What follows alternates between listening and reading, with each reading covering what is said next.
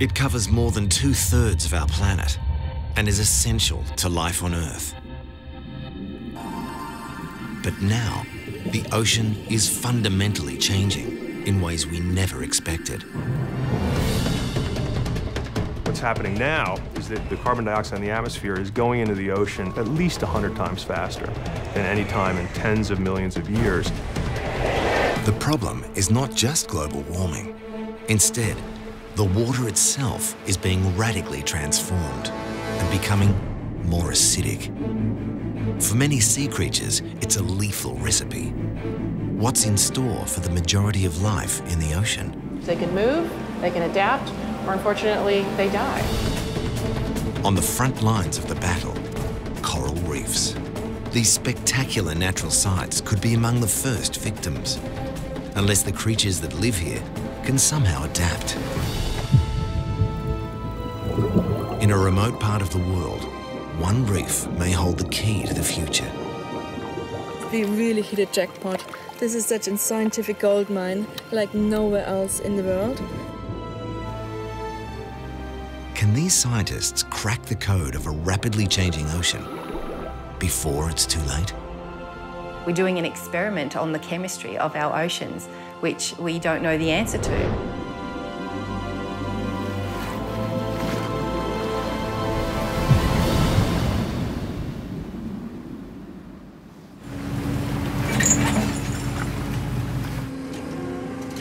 America's Pacific Northwest has relied on the oyster trade for well over a century. It's a $250 million industry and the lifeblood for many small coastal towns.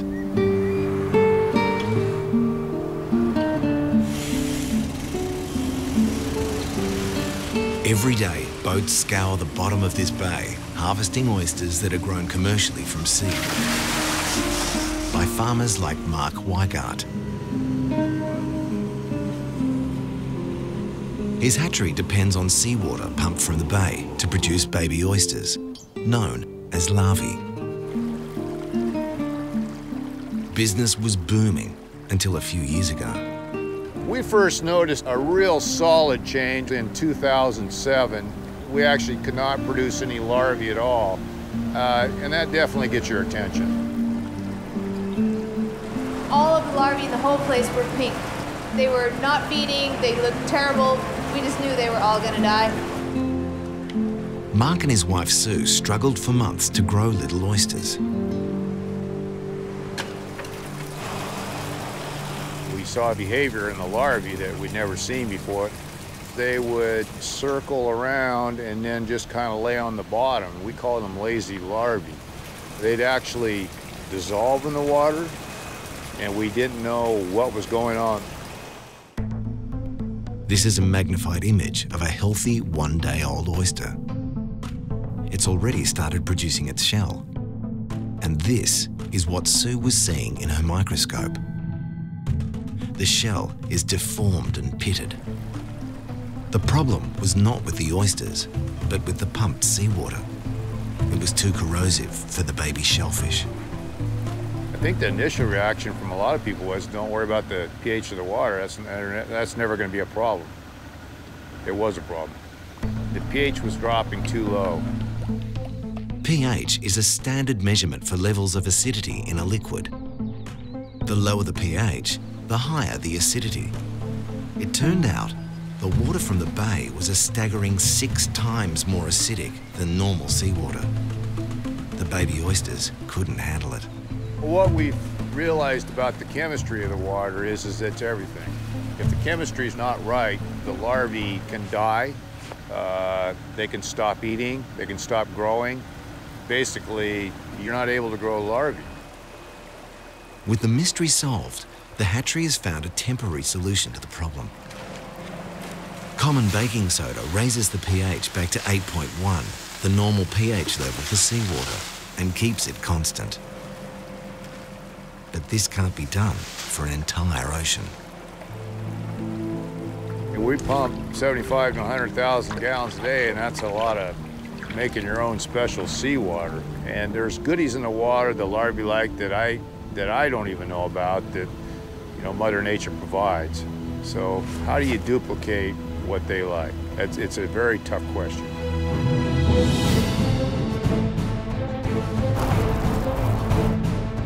Oceans everywhere are becoming more acidic due to increasing carbon dioxide emissions over the past 200 years.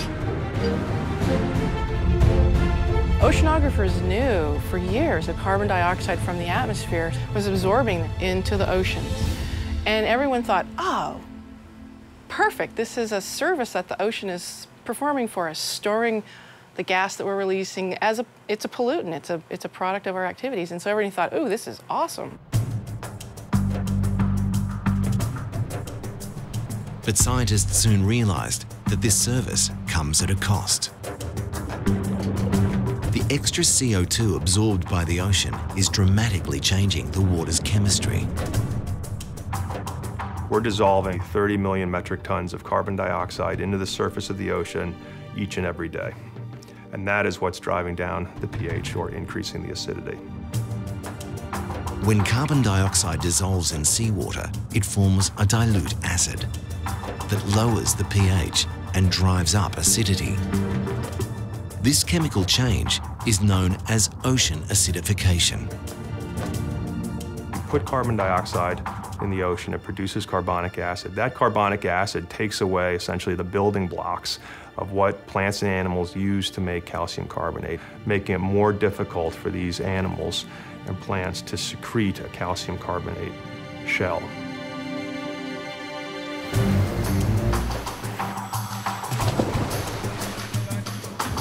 Scientists now face an urgent challenge to understand what this will mean for life in the sea.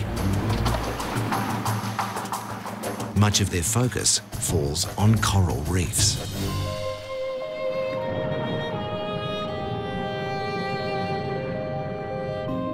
They are the rainforests of the sea and also the most vulnerable to environmental change.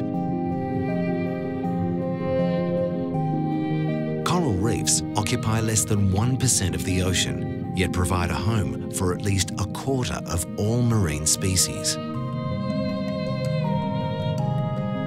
They take many years to grow, and these reefs, made out of limestone or calcium carbonate, are now thousands of years old.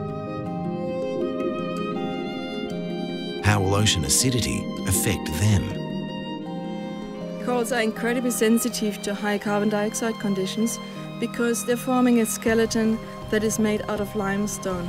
And limestone and acid just don't go together. Dr Katharina Fabricius from the Australian Institute of Marine Science has spent a lifetime diving on some of the world's most pristine reefs. She's very aware they are under threat. It's just one of the most amazing ecosystems in the world, and seeing them degrading over time is just a real shame. It's also a moral and ethical responsibility for us to protect the reefs for our children and our grandchildren.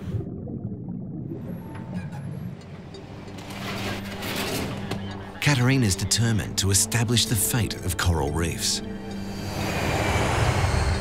She's heading up a very special scientific mission to remote Papua New Guinea to study the impact of low pH, or high acidity, on coral reef ecosystems. With her, a team of experts have assembled from around the world. They have just 14 days. And they're on their way to one of the most remarkable field sites in international marine science.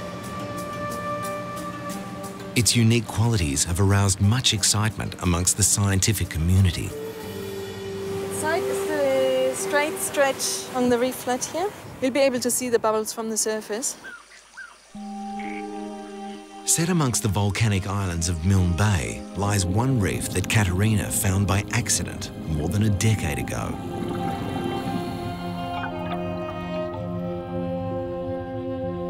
It was just so exciting. You see the bubbles touching the corals, and the corals are not discolored, so we know the bubbles are not toxic to the corals. These gases bubbling up through the sea floor are caused by volcanic activity in the Earth's crust.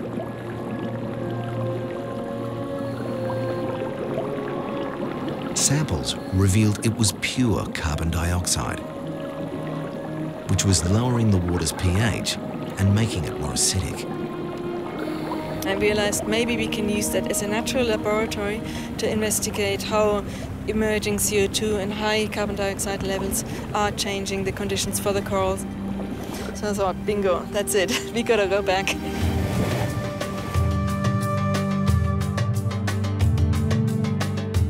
We are going to the site Ili Ili Bur Bur, which is the best bubble site we've got.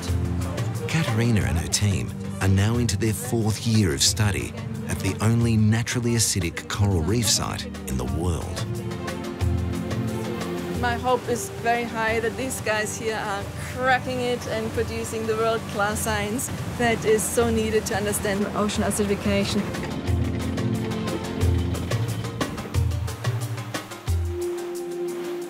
So I'd probably first jump in and have a look around. Dr Laetitia Plaisance, a fellow at the Smithsonian, has surveyed coral reefs all over the world, but it's her first time in Papua New Guinea. She's investigating how the high acidity might be affecting the biodiversity of the small reef-dwelling creatures. Well, the plan is actually to have my first look at this amazing bubbly site. So I'm quite excited because I don't know really what to expect.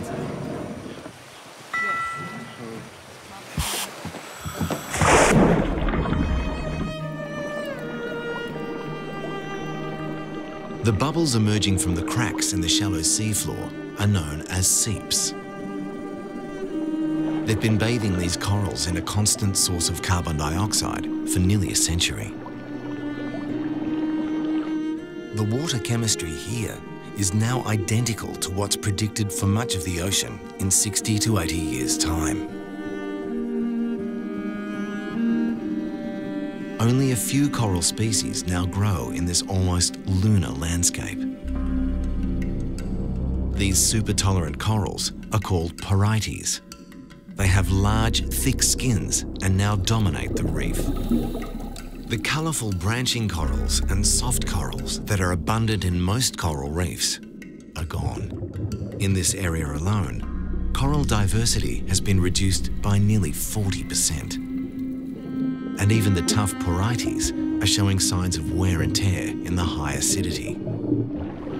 It's very amazing when you get closer to the very intense sea, how the landscape totally changes and the reef loses its color, loses its fish. And actually at some point there was only sand and nothing was living around it. For Katharina, the conditions here are a snapshot of what will happen to coral reefs around the world if carbon emissions continue to rise. At the most intense seeps, we are probably looking into the next century, like 2100. Coral reefs cannot grow any longer, and we call it a death zone. It's really only algae and sponges left. And what we are seeing is the structural corals are all missing in the high CO2 world. The condition of this coral is poor. But just 50 metres away from the bubbling vents, the reef starts to improve.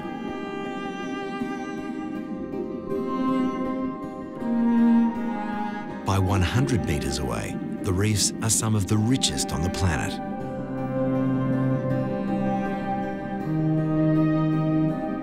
The coral gardens of Papua New Guinea are famous for their biodiversity and are home to more than 500 species of coral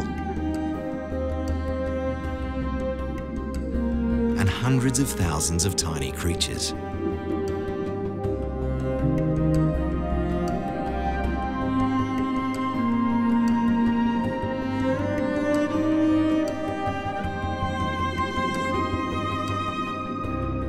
Much of this could be lost as the ocean acidifies.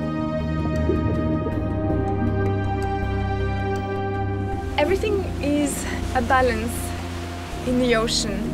The reef is made of calcifying organisms, so that means they need higher pH to be able to build their skeleton. And this skeleton then provides the structure of the reef where all the other associated species can find shelter, and they can mate, and they can feed, and they can hide in that structure. When the pH is lower, this structure starts to dissolve.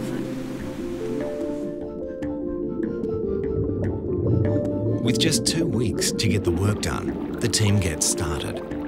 Each of us is focusing on 2 or 3 different projects. I'm looking at how the conditions for corals is changing. That is stuff we cannot do in the laboratory. Here, hopefully, some organisms have gotten used to the high carbon dioxide concentrations, which would be a good thing because it would tell us that maybe there is a future for coral reefs after all. There are 2 study sites, 200 metres apart. These will be cross-referenced. This is the control site, where the conditions and pH of the water are normal. And this is the centre of the high acidity bubble site.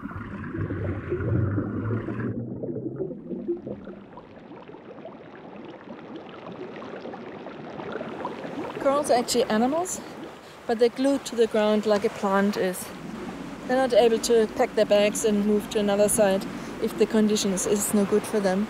So they need well-lit, clear waters, no competition with algae. And if all of those conditions are okay, then you find coral reefs like you do here.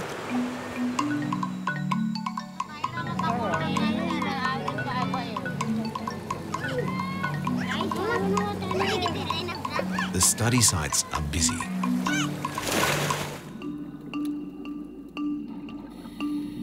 The scientists have the latest high-tech instruments to measure water temperature, currents, and pH. The experiments will aim to discover how corals are coping in these more acidic waters. Which ones are doing well, and which ones have disappeared. Do corals grow faster or slower in the high acidity? To test this out, the team collects corals far away from the high CO2 bubbles where the conditions are normal. So the idea first is to get colonies, split them in half. Half goes into high CO2 areas and half into the control sites. This is all one organism, but like a plant having individual leaves, the corals have individual polyps that are feeding separately from each other. They can share the food, but each polyp can respond to plankton touching its tentacles and grabbing it. Once they're digesting it, they're spreading the juices across the colony.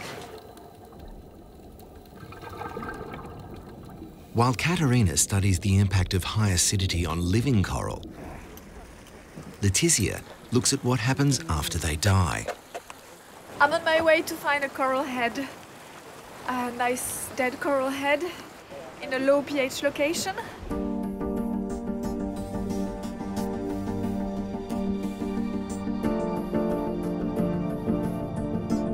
Living coral heads provide homes for tiny fish and many other species. Once they die, their calcium carbonate structure remains. And just like a dead tree, new creatures move in.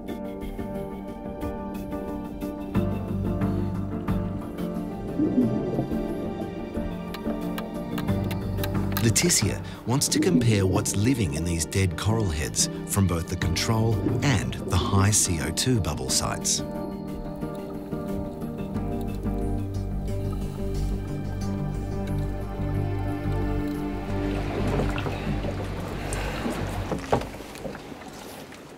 The first thing that I noticed with this coral head is that it's covered with this type of algae. And the problem really is that this type of algae does not hold much diversity, which I'm used to see in other sites where the pH is much higher. One predicted outcome for a more acidic ocean is a drop in species diversity and an increase in algae or seaweed living on the reef.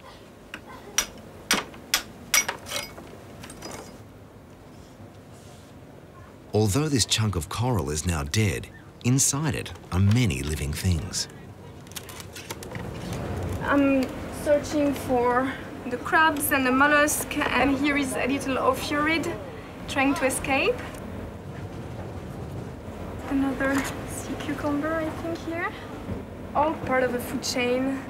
And if you miss a link in the chain, the rest of the chain can continue, can't go on. So yes, all those little, pretty insignificant species are extremely important. Letizia is taking DNA samples, which will be analysed later to see what differences exist amongst the myriad of small creatures at both sites. We use DNA because it's faster than traditional methods that are based on studying all the morphology, the color pattern, all the features of the species. The team works around the clock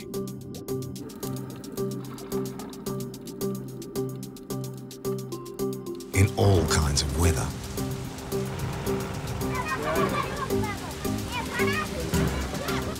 Some days, nothing goes to plan. I think there's some problem with one of the generators.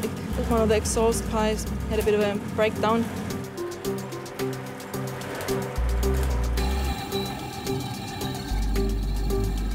Underwater conditions are difficult. This site we have massive rocks, so it's really hard to drill inside this structure. We managed to attach 3 out of 6. And even the coral experiments have become dinner for some hungry snails. At least 50% of little coral branches we made had been eaten by these snails. Yeah, not happy. We are very limited in time. Experiments by nature quite often fail. It's requiring a lot of patience. But eventually we'll sort it out and we'll find some other ways to test the same questions. Science is pretty much like a detective story. We want to know why are certain organisms quite happy and abundant at the high CO2 sites and why others are missing.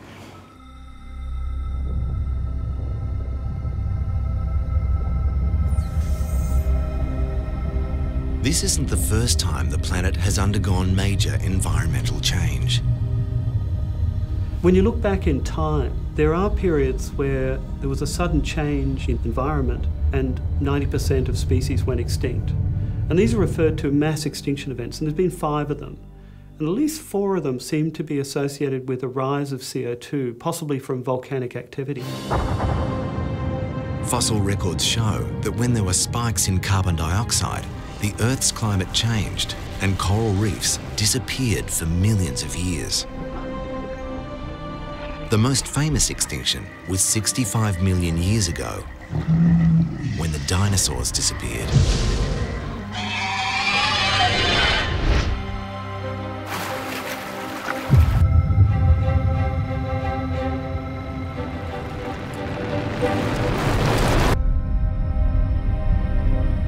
But 250 million years ago, 96% of all marine life died when the Permian era ended. And whilst it remains unclear what caused the increase in carbon dioxide, it is clear it led to global warming, a dramatic drop in oxygen, and ocean acidification. It took millions of years before coral reefs returned and new marine species evolved. Many people talk about us entering now the 6th mass extinction. And I think in many ways they're right. We're doing things actually faster than in the past. More atmospheric carbon dioxide is now going into the ocean than at any time in the last tens of millions of years. The rate of change is happening much, much faster than these plants and these animals can adapt. You can't just remove coral reefs and, have all the different resident species say, oh, okay, well, I'm just going to go over here instead. Unless it happens at a much, much slower rate, evolution will not have an opportunity to keep up with the change. It's not only coral reefs that are in jeopardy. Cold water absorbs more carbon dioxide. so the Arctic and Antarctic seas will become acidic more quickly.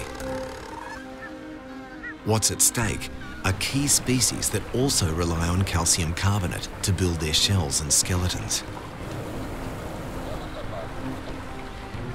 On a cold winter's day in a Swedish fjord, a $1 million experiment is underway.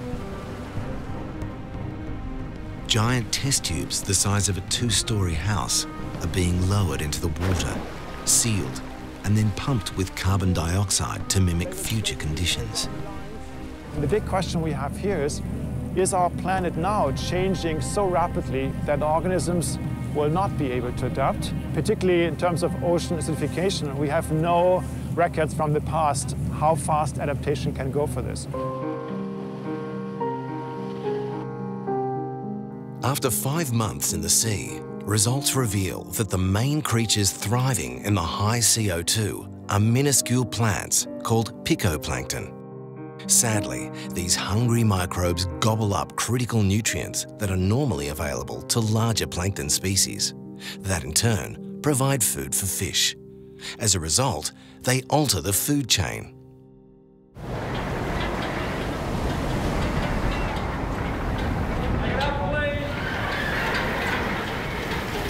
Aboard the Aurora Australis, the Australian Antarctic Division's research vessel, scientists are also studying tiny plankton, some the size of a pinhead. So we get to throw that back over the side. Dr. Donna Roberts has spent much of her working life in the Southern Ocean. If you took a drop of water from the Southern Ocean, there are millions of life forms in it. And you might think, well, so what? Why do I care about a Southern Ocean microbe?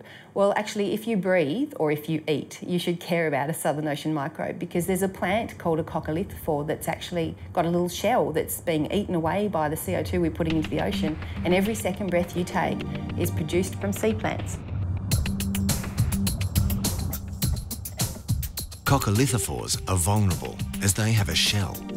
And as well as producing oxygen, these miniature plants have another important job. When they make their intricate calcium carbonate shells, they are contributing to the global carbon cycle.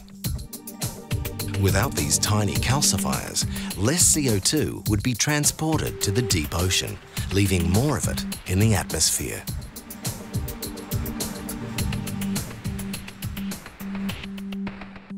Donna's favourite plankton are pteropods. These tiny, almost transparent sea snails swarm in vast numbers in the Southern Ocean, feeding whales, fish, and ultimately, us. The pteropod shells are gorgeous. It's just like a garden snail, but instead of having one slimy foot, it's evolved to live in the ocean with wings. Scientists call pteropods the potato chips of the sea because they're meaty and a lot of things eat them, but they've got that added little crunch.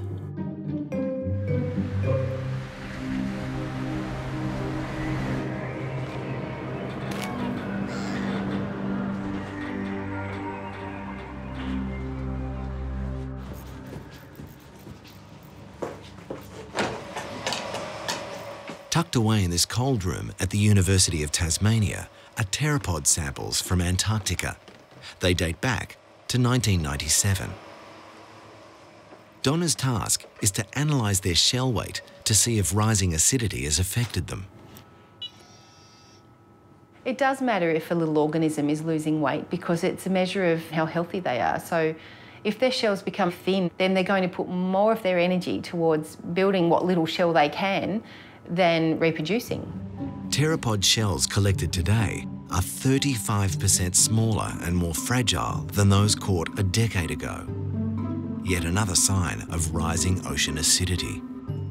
This is a healthy set of shells that we collected in 2002, and I'll just show you for comparison what unhealthy shells look like. So you can see this one here has lost a segment of shell, and this one here is incredibly thin, very paper thin. Shells like this often fall apart in my hand when I'm trying to weigh them. Like the baby oysters, scientists say there'll soon come a point at which the levels of carbon dioxide will be too great for these beautiful little sea butterflies. Most people have not heard of what a pteropod is, but they are vastly important. They're holding up the entire Southern Ocean food web in places.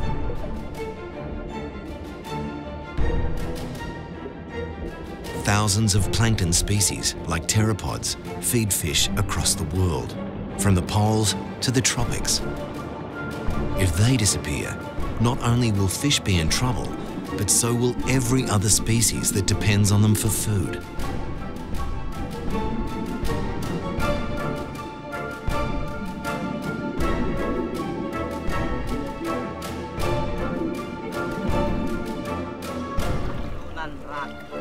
"500 million people rely on coral reefs for their survival. Few have any idea how rising acidity will affect the fish living here."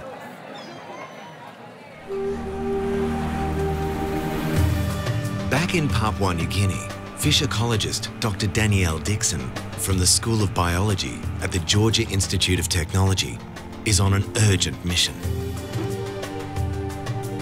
In the final week left of the expedition, she's joining the team. Until now, she's mainly studied fish in the laboratory. It's really good to study fish in that way because you can really control it. I know that I'm only testing the effect of ocean acidification on the sensory system or their auditory system or just their general behavior. But the thing about this location that makes it really, really interesting is that these fish have been living in this CO2 situation for a very long time. You can see where the CO2's coming up there. Yeah, so that's the CO2 seep site and the controls up here. You can just see the... Working with Danielle is Professor Philip Munday from James Cook University. They've been collaborating together for 5 years now. When they treated fish with high CO2 in the laboratory, the results were alarming. This time, the impact was not on the fish's skeleton, but on key survival instincts. What we do see that's really dramatic is the changes in their behaviour. So things like how they respond to chemical cues in the water changes, their preference for turning left or right in the tank changes, their response to sound changes. And what's really cool here is that we can come to these seeps, we can see fish that have probably been living for months, maybe even years under a high CO2 environment and see if their behaviour is still affected.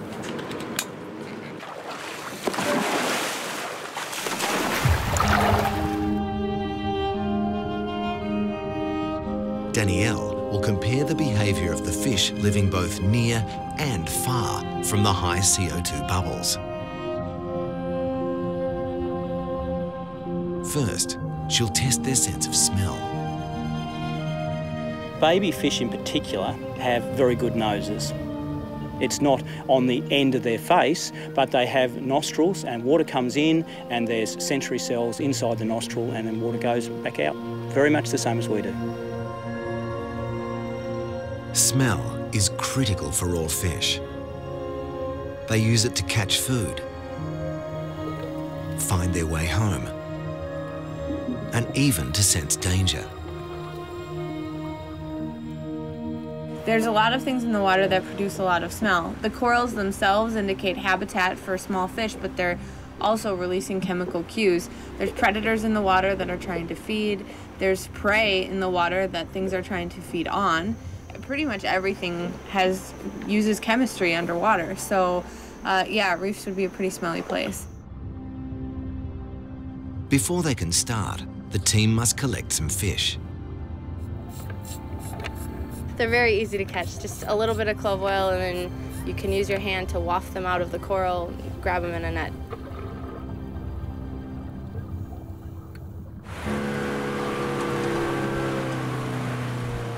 Next, they must catch a predator fish. I'll just hop over. You can handle that. Dr Jodie Rummer is a fish physiologist. She studies how fish have evolved and are adapting to be better athletes in their environment. So I got a fish. Just as on land, where animals can identify the presence of predators by their smell, the same occurs underwater with fish. This fish is going to be used to make predator odor. I'm just going to soak it in some water and then the cues from the fish will come out in the water and I'll be able to test little fish to see if they can identify the predator cues over other cues. Danielle sets up an unusual experiment. Water with the predator odour is being pumped into the top side of the flume. The bottom side has normal offshore seawater.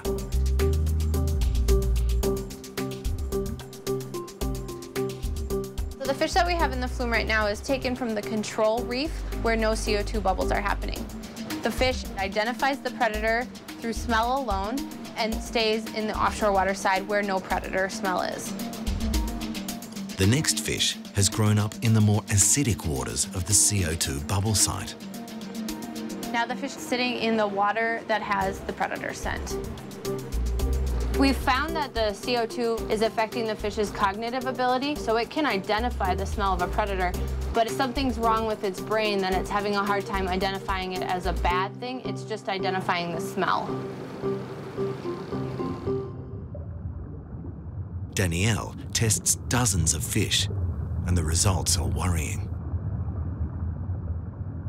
The higher acidity seems to be scrambling the fish's brain, changing its behaviour and chances of survival.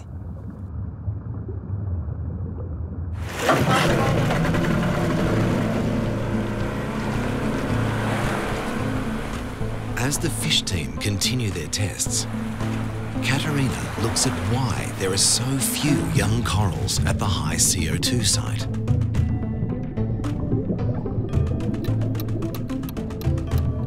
"14 months ago, she placed over 100 blank tiles at her study sites. Just in time for the annual coral spawning.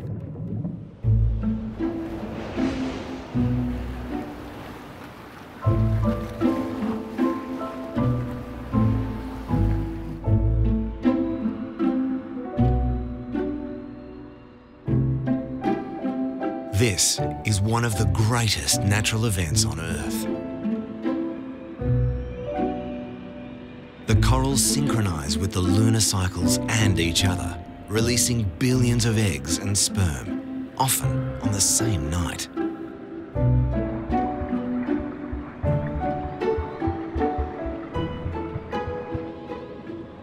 Within a few days, the tiny coral larvae must find the right place to call home.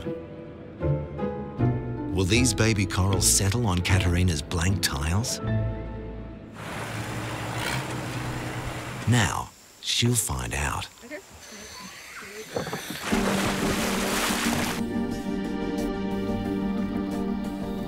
The first tiles are from the control site. They're looking fantastic. All the pink color is coral and algae, which are really important for the health of the reefs. This pink algae is the cement of the reef. Young corals are genetically programmed to zero in on it as it provides a strong foundation for their growth. But it's also made of calcium carbonate and will dissolve even faster than the corals if the pH drops too low. Katharina now moves to the high acidity bubble site.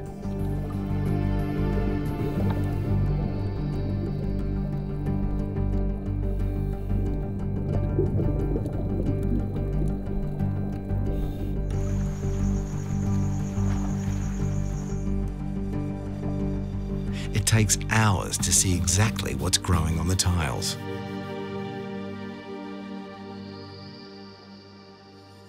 The ones from the control site, where acidity is low, have cultivated a healthy batch of young corals. The tiles from the control site already have got a fair number of large coral colonies established. A baby coral settled on the edge here is growing quite happily, so that's about 1 year old. Coralline algae here, the pink stuff. There's a speck here. There's one sitting here right at the edge. I found up to 19 coral settlers on this very small space. Not all of them will survive, but still it's very good for the coral reefs to establish. The tiles from the high CO2 bubble site tell a different story. We found hardly any coral recruits on them. There's no pink left, no coralline algae. We are getting a lot of seaweed that are occupying the space for coral to settle. The fact that there are so few coral recruits is of real concern. I didn't expect the differences to be so stark.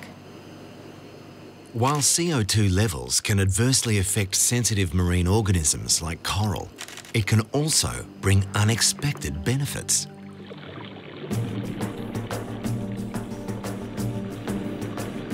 This rich supply of carbon dioxide at the Papua New Guinea bubble site is fertilising these seagrass beds, turning them into a thick lawn. Seagrasses can live in very high CO2 environments. They actually like it because seagrasses, like the terrestrial plants, they do take in the carbon dioxide and convert it into sugars.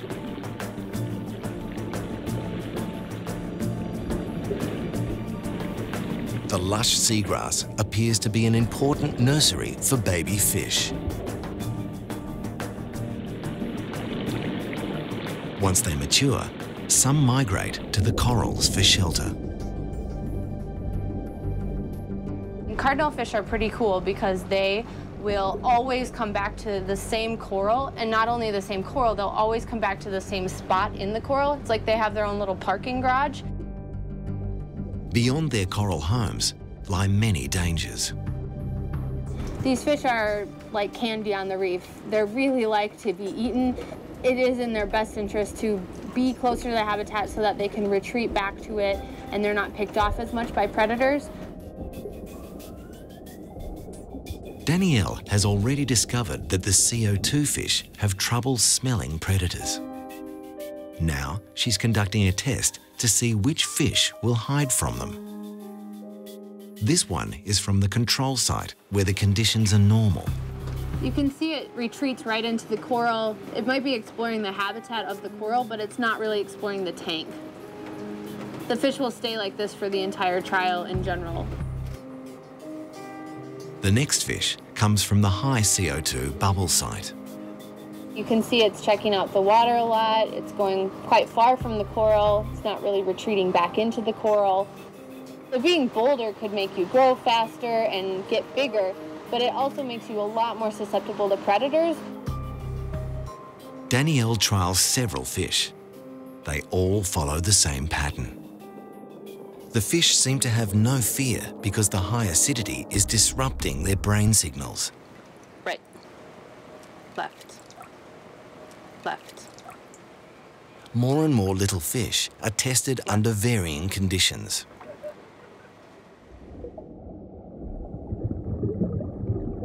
But there are glimmers of hope that some fish are adapting to the higher levels of CO2. Some even seem to thrive amidst the carbon dioxide bubbles. Well, we've been seeing these three-spot damselfishes swimming into these high CO2 cracks. I don't think that they're living in there, but they do seem to be using them as a refuge and hanging out until the scientist or the predator goes away. It seems that these fish living around the bubbles have become stronger in order to cope with the high acidity. There are mechanisms that might allow them to adjust to a high CO2 world. Some individuals will have better genes for that particular environment, so they pass their genes on and you get genetic adaptation. Signs of genetic adaptation to a rapidly acidifying ocean are the holy grail for the global science community.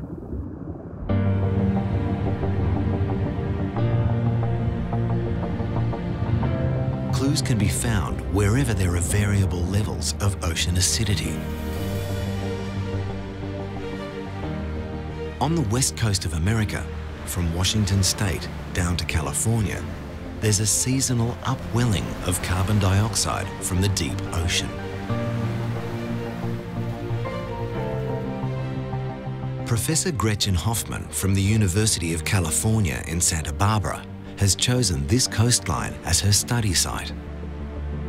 One thing that's unique about the California coast here is that we have upwelling. And this is where wind blows across the surface of the ocean starting in the springtime. And this wind brings up deep, cold, CO2-rich water to the shores. And that water has a really low pH. And this low pH water has an impact on the biology on the shores. One creature that seems to have adapted to the ocean's variable acidity here is the spiky red sea urchin. They are the lawnmowers of the sea. They play a vital role in keeping ecosystems healthy by devouring algae and seaweed. Without them, these sea plants would multiply and damage the ecosystem.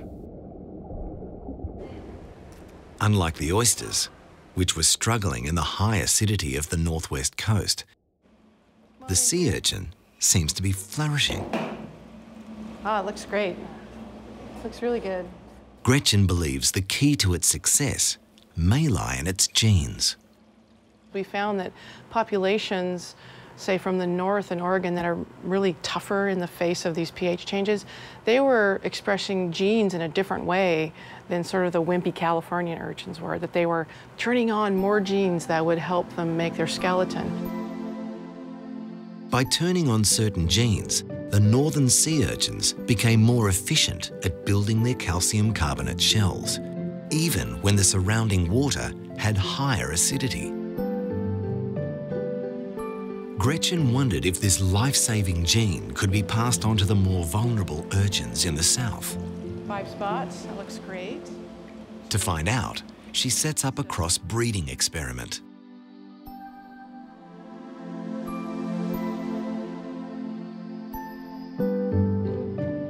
The sperm from both northern and southern males is used to fertilise eggs from the weaker southern females. Once the larvae begins to mature, Gretchen compares the two samples. Now we're interested in measuring their skeleton. And the way I think about a sea urchin larvae is that it's like a freestanding backpacking tent. So the skeleton are actually like the tent poles. That's the thing that's made of calcium carbonate, and that's part of their body that could be challenged to form under ocean acidification conditions. Amazingly, the experiment reveals that the northern urchin's tolerance to high acidity is passed on genetically to the southern female's young larvae. What we've learned is that larvae that have fathers from the northern populations actually retain their body size. They stay bigger even in the face of low pH. So it does matter who your daddy is in this kind of experiment. We know now that there are populations that have genetics that will allow them to adapt, and we know how to look for them. While it's good news that one species is adapting to changing conditions, Nice looking eggs. it's only one species. And one species will never save an entire ecosystem.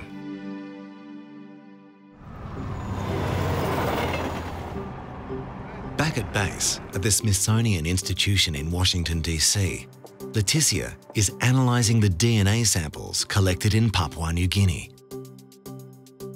She finds that the highest species diversity was at the control site, where the pH is a normal 8.2. She then analyses the samples collected halfway between the control and the high CO2 bubble site. As the acidity increases, the corals start to disintegrate. Because you have less coral heads, less structured habitat, then a lot of diversity tends to try find shelter in it. So it's still quite diverse. And then the low pH, which was 7.9 in my study, you have almost nothing. Similar to the corals, 1 or 2 species are tolerating the high acidity, but the rest have disappeared. And so you have the same kind of shrimp 100 times, when in the regular pH conditions you have 100 different species. Leticia's DNA barcoding results are disturbingly clear. The high CO2 site has 30% less diversity of small sea creatures than the control site. The reason why this group is very important is because it's the basis of the food chain in coral reef. The fish feed on those tiny creatures. So if those tiny creatures disappear, the fish community is going to change and evolve as a result of this loss. In Papua New Guinea, the expedition's nearly over. The locals are concerned about the future of their coral reef. How does this carbon dioxide concentration affect the corals on the sea? The coral reefs will still be there in 50 or 100 years' time, but they will look very different, is our prediction. There will be less of those branching corals, and there will be possibly less fish as well, which is of real concern because it's important for food.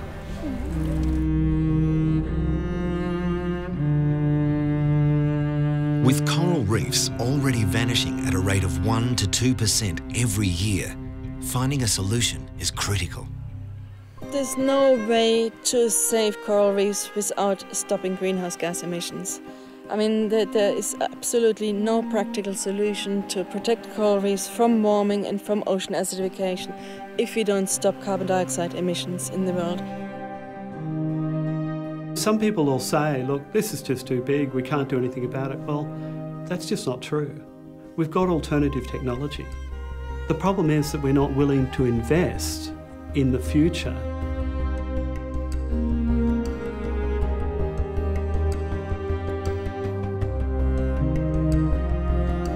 We're still worried about the spot price of gas and coal, as opposed to the long-term benefits of not destroying the planet. The question becomes, if it's not working here, do you move your farm or do you move your hatchery? It's not that simple. Let's just say you move somewhere else that doesn't have a problem. I think it's going to catch up with you, and eventually have to face a problem anyway.